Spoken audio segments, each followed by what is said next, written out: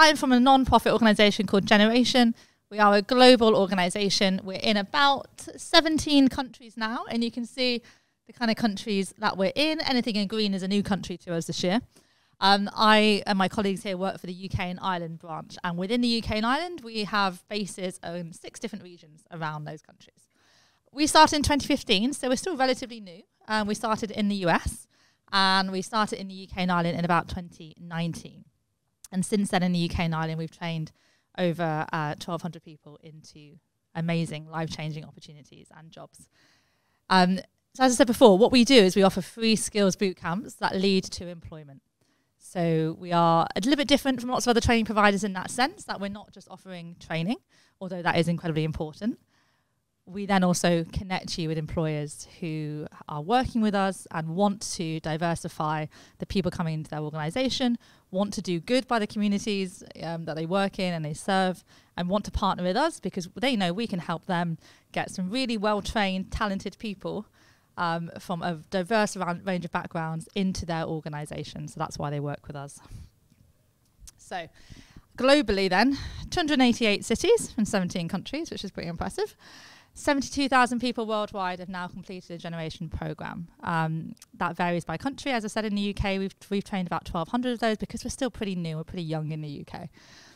Around the world, we work with about 5,000 or so different employers, and these range from big kind of household names that you would know, down to sort of your local businesses, small and medium-sized enterprises who recognise the value in what we do at Generation and want to kind of bring on some Generation graduates. When I say the word graduates, I'm talking about Generation graduates, so people who have done a boot camp with Generation, not necessarily people who have been to university.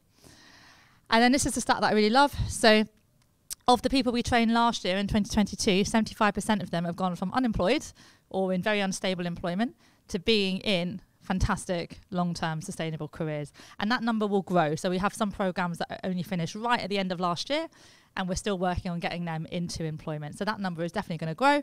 At the moment, it's about 75%. And then lastly, this is a really nice stat to be able to share. So we also track how much income uplift, so how financially stable and comfortable and confident our graduates feel after doing a Generation program and after they've gotten into work. So on average, our Generation graduates see a 3 to 4 times increase in their annual salaries before and after they've done a Generation program. And we also ask them questions such as, do you feel comfortable financially? Do you feel comfortable paying your bills? Can you afford your household items? And we track that metric as well. So it's really cool to kind of see these kind of stats that I can share with you. So it is genuinely quite life-changing, and I think that's why we all love working at Generation. It's why our graduates love what we do at Generation, and you'll get to hear from a couple of our graduates a little bit later on today. So we do a range of different skills programs. Pardon me, 1 second. I did have a Strepsil before I did this, but we might struggle still slightly. So we do a range of different boot camps, predominantly tech boot camps. We do a couple that are not tech. We do one in healthcare and one in green jobs, like a green energy kind of program. But today, of course, you're here to talk about tech and you're interested predominantly in tech. So these are the existing tech programs that we have. These run across the different regions that we're based out of in the UK and Ireland. So that is London, that is Greater Manchester, Yorkshire, Birmingham in the West Midlands, Dublin and some of the rest of Ireland, and then Edinburgh and Glasgow in Scotland. So they're our bases, and they're where we draw learners from. So if you're based in one of those regions and you're interested in one of these programs, it's very likely that at least one of these programs is going to be running in your region this year. They run multiple times a year. So if you happen to miss the deadline for one, or you're not successful in one, you typically do have another opportunity later in the year to apply for another boot camp. So hopefully, looking at some of these names now, and after Ollie's talk, you have a slightly better idea of what some of these words mean, because some of these words might be a little bit less familiar to you if you're not kind of immersed in tech every day. So we have 2 different types of cloud programs, so Google Cloud and Amazon Cloud. AWS here stands for Amazon Web Services. Then we have an IT support program, although it's got a slight twist to it, because it's IT support with cybersecurity. Ollie was talking a lot there about the risk of hacking and the growing importance of cybersecurity. So we've added that into our IT support program. Then we have 2 others here that are more to do with data. So data engineering, which is a lot about kind of software and building stuff. And then data analyst, which you were doing a bit of work on with Ollie, looking at the census data a little bit earlier today. So who do we work with? Where do our graduates work? It'd be impossible to fit all of the different employers that we work with onto one slide. That would be a very unattractive slide. But these are some of the names that we work with and who have actually hired people from Generation, who've done Generation programs. So as I mentioned earlier, there should be some names on there that are familiar to you. They're pretty household names, some big ones such as, I mean, I'm very familiar with Just Eat, put it that way. That's definitely a household name in my household. But also places like Sainsbury's and Depop and BP, River Island. And then some that you might be slightly less familiar with. But I think the reason I picked these ones to showcase is that there's a whole variety. So I think one of the lessons that I learned, I think, working at Generation and working with our graduates is that just because you've done a tech program and you're a tech specialist doesn't actually mean you end up working in a tech organization such as Microsoft or Google. That is one option, and it's a fantastic, incredible option. But there's lots of companies here that are not, they wouldn't necessarily characterize themselves as tech organizations, but do have lots of vacancies and lots of need for people with tech skills or data skills or digital skills. So if the idea of working in a tech organization doesn't appeal to you, you can still become a tech specialist in a wide range of different sectors as well. And then, as I said, there's another couple of hundred that across the UK and Ireland that I wasn't able to fit onto the screen. But they are there, rest assured. So what does a bootcamp experience actually feel like? So it's a bit unique, it's a bit different. It's not sort of log on for a couple of hours a day and kind of play around with a bit of data and then log off. They are quite intensive, and we're quite unapologetic about the fact that they are intensive. They are designed to make you feel a bit like you're in employment already. Because we're not just teaching you the technical skills that you need to do the jobs that you're going on to. We're also teaching you what it's like to be in a workplace and what it's like to be in a particular sector or the sector that you applied for. So they're quite long, 9 a.m. to 5 p.m. most days, so they are quite intensive. And as I said, we make no apology for that. They last between 5 and 12 weeks, depending on which program you are enrolled on. Typically, the tech programs tend to be the longer ones, just simply because there's more content to cover, there's more stuff to train you up on. Healthcare and IT support are typically the shorter ones. But some of our data programs, they're typically the 10 to 12 week programs. Everything is remote. Everything is done online. So you can be sitting in your own home or sitting in a library or a cafe or whatever it might be, learning and doing your bootcamp remotely. Should you need laptop and Wi-Fi, we can provide that. What we're trying to make sure is that there is as few barriers as possible for you succeeding on a program like ours. So if you do need laptop, if you do need Wi-Fi, if you need an appropriate place to work because maybe home is not that quiet or you just don't have a study space at home, a lot of us don't in London particularly, you can let us know and we will typically be able to organise a working space for you somewhere in your region. It's very much built from real life scenarios. So we're trying to immerse you in the kind of roles and the language you'll be using and the way you'll be working in the sector from day one. So it's very interactive because of that. So although you are sat at home, it is not isolating. So we have a policy of cameras on. Everyone in your classroom of 25 people will have their cameras on. You'll have a lot of interaction, lots of opportunities to do pair work, group work, talk to your peers. Jeremy earlier mentioned how this room could be your first professional network. So can your Generation classroom. So we often say to our Generation classes, like this classroom of 25 people, that's your first network. These are going to be your allies. To borrow Jeremy's term, these are going to be your allies when you go further and on into your career. These are going to be people that you can lean on for support and ask questions to. So people do genuinely make really good friends from their classrooms. We typically do keep the boot camps quite small. We typically don't exceed 25, 26 people on a boot camp so that you do get a much higher ratio of attention from the instructor and you get to know each other on the boot camp really well. As I said earlier, you'll learn technical content, but there's lots of soft skills involved as well. And we're going to show you a little bit about what that looks like in a second. We're really big on not just teaching you how to do the job that you're going into. We're really big on teaching you perseverance and resilience and kind of grit and drive and what we call growth mindset, which is all about how you react when things don't quite go your way.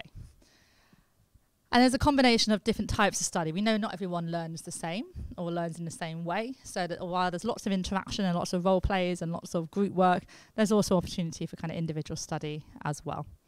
And then lastly, we use lots of different tools for you to be able to communicate. So there's lots of ways to communicate with each other outside of the classroom, to communicate with us outside the classroom, your instructor and your mentor.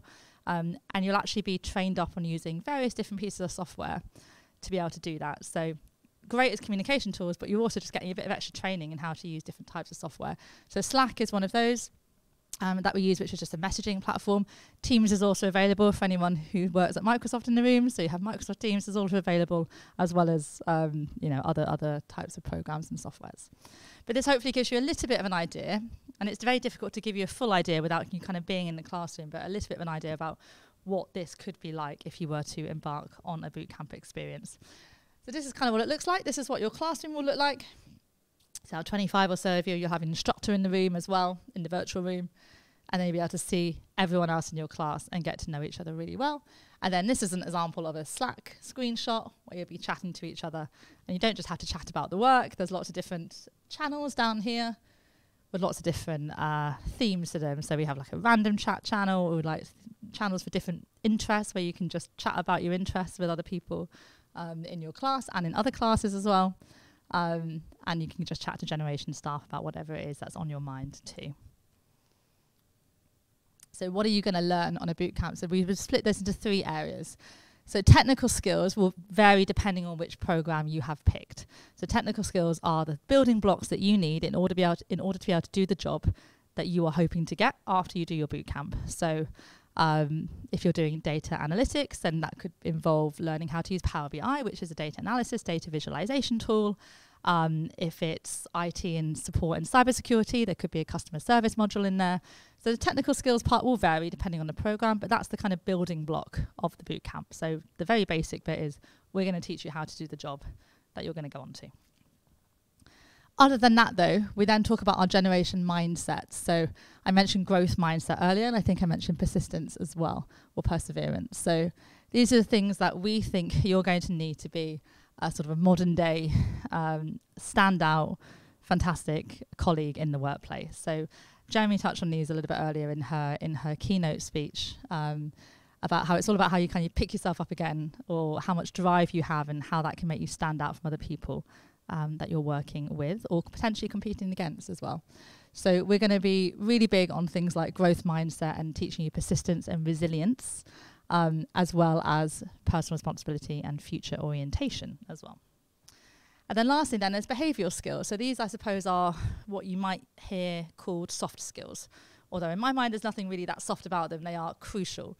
Nobody wants to work with someone in the workplace who only has technical skills, who is like good at the job, but just a bit of a, how can I put this nicely, an idiot to be around, let's say that. Not a very nice person to be around. So we're also going to teach you these soft skills that are going to make you just an all-round outstanding colleague in the workplace. So communication, incredibly underrated as a skill. So there's going to be a lot of focus on that. Teamwork as well. And things like stress management, because we're not going to be on the boot camp and pretend to you that work is always fun or you always wake up with bags of motivation, as Jeremy said. It's not always going to be like that. So being able to have that growth mindset, have that persistence, as well as know how to deal with it and cope and have some tools to use when things do get a bit stressful is really important. So what we're trying to produce are really well-rounded people. We're not trying to produce robots who are really good at the job but not anything else. We want you to be really well-rounded people when you leave Generation and go into the workplace. And to do that, we give you lots and lots of support. So I mentioned the term instructor already. So you will get an expert instructor in your field who will be in the classroom with you and they'll be leading the class. But each classroom also has a dedicated mentor that you will meet one-to-one on a regular basis during your program. And the reason we do that, very simply, is that we know that life happens. Sometimes stuff happens in life and you might wake up one day and you think, something really stressful has happened in my life. I'm really not in the mood to do Generation today, or I need a bit more support this week to be able to actually apply that persistence and growth mindset that we've been talking about. So that's what your mentor's there for. Your mentor is there for anything that is not the technical skills bit, the academic bit. They're there to support you pastorally through the program. So there's we would split this into 3 different types of support. So pre-program, on-program, and post-program. So pre-program, you will have a chat with your mentor, a discussion with your mentor, and set some goals for yourself. and they'll work with you to understand what those kind of goals would be and what are the best goals for you. And they'll also chat to you about what your personal circumstances are. Not to judge you or not to say you shouldn't be doing this, but just to make sure that they understand what your circumstances are so they can support you to the best of their ability. It doesn't even have to be sort of negative things. It could be, I've got a 2-year-old running around at home. Sometimes I might need to step away from the computer to kind of take care of my child, stuff like that. And then on the program, you'll have these dedicated one-to-one sessions. They'll be holding you accountable to your goals, so they'll be supporting you to meet those goals. So we don't just set the goals at the start and then forget about them. They're going to be kind of keeping you honest, keeping you accountable for those goals during the program.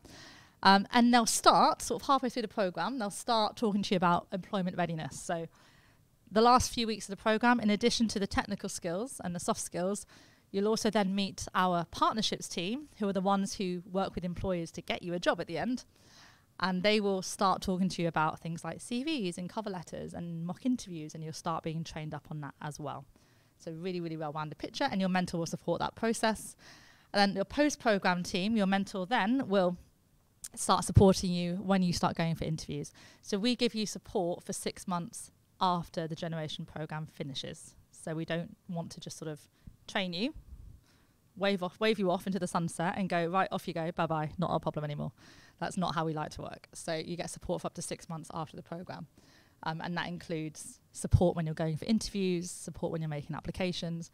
We're sort of there, sort of like holding your hand every step of the way, if you like. And then just a little bit more then on how you'll be supported. So these are some of the common questions that we get from potential applicants. So things like, what if I get ill? So we have a buddy system to help you. So we'll pair you up with someone else on course. So if you need to catch up, you can do that. Materials are always online. This is why we use lots of pieces of software. So if you do have to miss anything, obviously we prefer you not to, but life happens, people get ill, you can access the material. What financial support is available? So as a non-profit organisation, unfortunately, as much as we would love to, we can't pay you to do the programme. We can't kind of financially fund you through it. However, if you are someone who does receive any sort of benefit, government benefits like universal credit, you are able to continue receiving that through the programme. We have that in place with the job centre system that allows you to do that. We don't want anyone to be any more unduly burdened financially by doing our programme, and you are able to keep receiving those benefits throughout the programme. And as mentioned before, we can provide laptops and Wi-Fi and a place to work should you need it. And then what happens if you don't get a place on the programme? So some of our programmes are quite popular. They are a little bit oversubscribed, and we do our best to make really robust and fair decisions about who gets a place on the programme. And I can talk to you individually a little bit later if you have any particular questions about how we do that. But we always give you further opportunities. So either with Generation, or we have a whole network of different providers who do different sorts of things in the same kind of training space as we are in. And we will signpost you to different opportunities that you might be interested in. We won't just say no and then wave you off. It'll be not at this time or not right now. And here's some other opportunities that you might be interested in too. Okay. And then lastly then, eligibility and next steps. So pardon me 1 second. Okay. As a not-for-profit organisation, we work with funders to be able to provide the programmes that we put on. And that comes with some eligibility criteria. So it varies slightly by course, so please always check the website before you apply. But these are the basic criteria for all courses. So you do need to be aged over 18. You do need to be not in education, employment or training. So this is a really crucial one. We are funded to work with unemployed people or people on 0-hour contracts. If you are currently studying at university or college, you wouldn't be eligible at this time. That's not to say you won't be after you finish studying, but not while you're studying. You must have the right to work in the UK. So this is really, really crucial because we're not just a training provider. We're not for people who just want to come and do a training course. You need to be in a position and have the desire to then step into a job afterwards. Sometimes it might take us a couple of, I'll come to questions again. Sometimes it might take us a couple of months to get you a job. Sometimes it might take us a week. So you need to be ready to kind of step into that role or step into that organisation quickly after the programme. So as long as you have the right to work in the UK, you're good to go. That could be on a visa. You don't have to be a natural born citizen of the UK. We'll assess that on a case-by-case basis. You do need to be available for the duration of the programme. So if you happen to have a magical 3-week-long holiday booked in Italy, sort of midway through the program. How lovely does that sound right now? That is going to be a hindrance to you doing the full program, particularly if the program is only 9 or 10 weeks long. So do have a think about your availability when you look at the dates of the programs on the website. And as I mentioned before, ready to step into a job, potentially quite quickly after the program.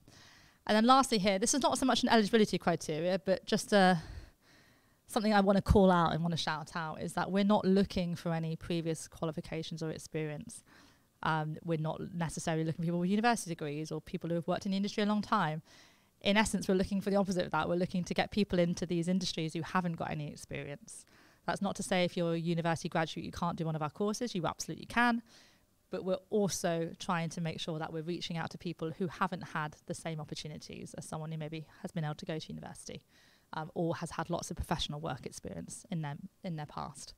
So please don't be put off if you don't have qualification or experience. You might be exactly the type of person we're looking for. As long as you have the motivation and the enthusiasm and the commitment for the program and the drive, as you heard about earlier, you could potentially be a perfect fit for the program. And as I said, just one more reminder, there are a couple of course-specific requirements as well, just based on who funds us around the UK. So do always check the website first. So I think that then brings me to, the last bit here. So next steps today, if you're in the room or if you're online joining us, if you're in the room, come and find us at the end of the day. Please come and speak to one of us about what you might be interested in and how you can find out more. If you're online, have a look on our website. Please get in touch with us using the live stream or by email or via our social media channels. And we'll be more than happy to help you. All of the programs that are currently open for applications are listed on our website, so you can have a look at that as well. And we also have a really handy eligibility checker tool on the website. So you can put in your personal details and it will only show you the courses and the regions that you would be eligible for. So you don't have to do the legwork. Some clever tech person who maybe has done a tech bootcamp has then built this tool for us, so you don't have to do that work. So you can put in your details and we'll tell you what you'll be eligible for. Okay? But thank you for listening, and I hope that has at least piqued your interest in bootcamps as a potential route. It's not the only route. We're not here to say you must come and do a bootcamp. There are lots and lots of other different routes. And Ollie would be a great person to speak to if you are interested in getting to tech, but maybe the bootcamp option isn't quite for you because she's an expert in all the other different routes into tech that you could take. Okay, so thank you for listening. We're going to do a quick changeover now, so you've got a minute or two just to stretch your legs. And then when we come back, we're going to be introducing you to our wonderful panel, and you'll be able to ask them some questions. Okay, thank you very much.